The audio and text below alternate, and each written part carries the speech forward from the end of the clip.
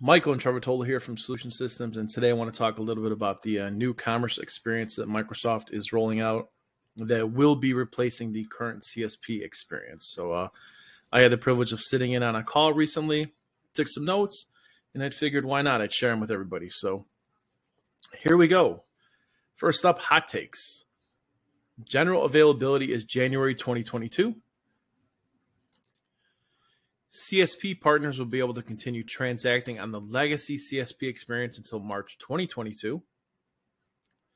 October 14th is the technical release, and there is promotional discounting pricing planned to launch in January for monthly and annual term offers in the NCE. Keep those words in mind. Monthly and annual terms. We're going to be talking about those a little bit more later on as we get through these notes.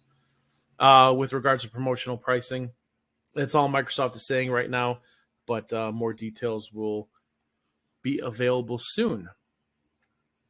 So let's start with what's not changing. Well, you're going to be able to continue to purchase license-based services in the traditional way. You'll be able to continue to manage legacy subscriptions in the same way. Invoices for legacy offers will still arrive on your selected date. Customers will be created the same way. That's a good one. Requesting relationships will be done the same way. Also a good one. Managing referrals, membership, or incentives will not change. And last but not least, purchasing and managed scenarios will be the same for software subscriptions, perpetual software, Azure Plan, and marketplace offers. So it sounds like a lot of the stuff is kind of staying the same. The rollout's not happening for a couple more months, so I'm sure a lot more information will be out. But there are some things that are changing that we know of right now. And one of the main things is subscriptions when it refers to trial subscriptions and paid subscriptions. So let's get into that. Trials will be set to auto-renew by default and will renew into a like-to-like offer if auto-renew is not unselected. This means you've got a prospect using Business Central, let's say, and you sign them up for a trial offer. When you sign that prospect up for a trial offer, they're going to get 25 free users for the month, and there is a box now that is checkmarked with auto renew, and it's checkmarked automatically. So what happens is when this trial expires at the end of the month, Microsoft will automatically convert that trial experience with 25 users into a like-to-like offer. So what you need to remember to do, if the customer the prospect is not okay with having the trial automatically convert to a paid plan, is you need to remember to uncheck auto renew in the beginning when you sign up for the trial offer. Subscriptions. Price list will be available on October 14th. The price list sheet, which is the Excel sheet you can currently download under the sales tab in the current CSP experience. It's the one that has like 10 or 15 different columns, shows all the prices and whatnot of all the products. There's actually going to be some more columns added to it, and some of these columns are going to include the product ID, the SKU ID, term duration, and a few others. Seat counts can increase at any time of the subscription term in the NSC, but they can only be decreased within the 72 hours after the initial order or renewal date. So,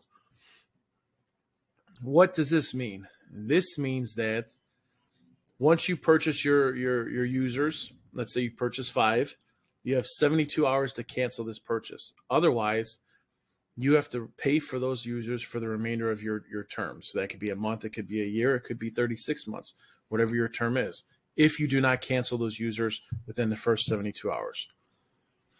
Big change from what it is now. Right now, you can add or you can increase or decrease the amount of users whenever you want throughout the entire month. Microsoft just simply prorates it, and it's pretty simple and works out. So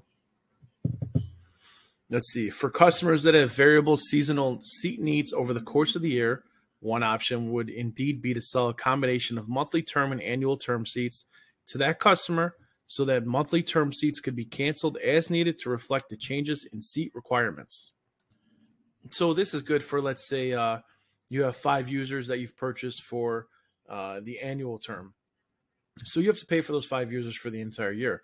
But if your business gets a lot more busy during, let's say, the winter months, you can purchase 5 users or however many users you want on a month-to-month trial. I'm sorry, month-to-month term.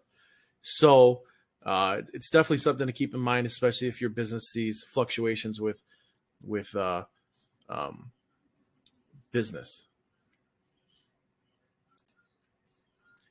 Here's one of the questions that I thought was definitely interesting. Well, not interesting, but definitely important for everybody to know. And it is, will a customer have to sign a new agreement when they move from legacy CSP to NCE? The answer is no. If they already signed the Microsoft Cloud agreement in the CSP experience, and when they move to the new commerce experience, they will not have to re-sign the agreement. Monthly term subscriptions in the NCE will be priced at a premium compared to annual term subscriptions. So this is different now from what it is now. This means that a 1-month subscription will be 20% more expensive than an annual or 36-month subscription. Customers will be able to combine annual and monthly term subscriptions for the same service. Kind of what we talked about before with adding, users during peak times for your business and removing them when your business isn't as busy. Monthly term subscriptions can be changed to annual term subscriptions. So you got a prospect, they sign on to Business Central, but they're not too sure if it's really for them. They went and they did the trial for a month. They want to continue using it for the next 4, 5, 6 months, however long it may be. For them, they should pay the 20% more price and use Business Central from month to month to month. And once they become sure that this product is for them, they can switch to the annual subscription and save 20%, but get locked into the annual term. When either a legacy or NCE subscription renews, it will always renew at the pricing in effect at the time of renewal. No different than what it is now. Let's use Business Central as an example again. You sign up for Business Central for an annual term, 12 months. When you signed up, you paid $100 per user for 5 users, so you're paying $500 a month essentially. You paid that for the entire year. When you go to re-sign up for your next term, Business Central users went from $100 to, let's say, $110. You now have to pay $50 more per month for your annual subscription. A partner can have legacy and NCE subscriptions for clients in effect at the same time. Partners will be billed for both separately. Increasing and reducing seat counts on a subscription in the middle of the term is possible, like we talked about before. In new commerce, the partner is responsible for payment of any outstanding amounts, regardless of whether the customer cannot or will not pay for the subscription due to dissolution of the business relationship or commercial disagreement with the partner.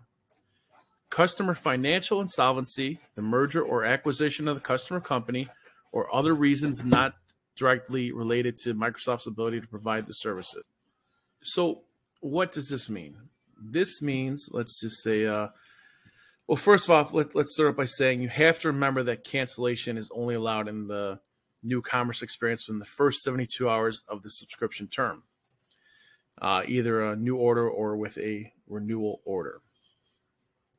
The partner will be billed for the remainder of the term if the subscription is not canceled within the initial 72-hour window. This applies to all term types in new commerce, whether that's monthly, annual, or 3-year. So, for example, you've got a new customer who signs on for Business Central for 5 users, premium users at $100 a piece, so $500 a month essentially, and they signed on for the annual term. After 3 months, they decide Business Central is not for us, and that they are not going to pay for Business Central anymore. Well, as a partner, if you don't collect that money up front, or I guess do your due diligence and perform credit worthiness checks on customers and prospects or whatnot, you're on the hook for the remainder of that term, which would be 9 months. Microsoft really doesn't care, I guess, that the customer said we're not paying. They signed the agreement for annual term. They paid 3 months. They're not paying anymore. Now you have to pay the rest of the term, which would be the 9 months. Pause, cancellation, and auto renew are new functionalities in the NCE. Pause meaning you can pause a customer who didn't pay. This way they don't lose their data for 90 days, and then you can easily reinstate them when they're ready if they pay again. Cancellation meaning cancel the subscription whenever you want. Auto renew, self-explanatory. It auto renews. Customers cannot transfer original annual term subscription to the tenant of another CSP partner. This means that if they sign up with you for 5 users for Business Central, and they 6 months later into the subscription, they want to sign up with a different partner and have that partner collect the money or whatnot, they cannot do that. They're on the hook with you for the duration of that term. There you have it. Those are some of my notes. We'll keep you posted as we hear more. So talk to everybody later.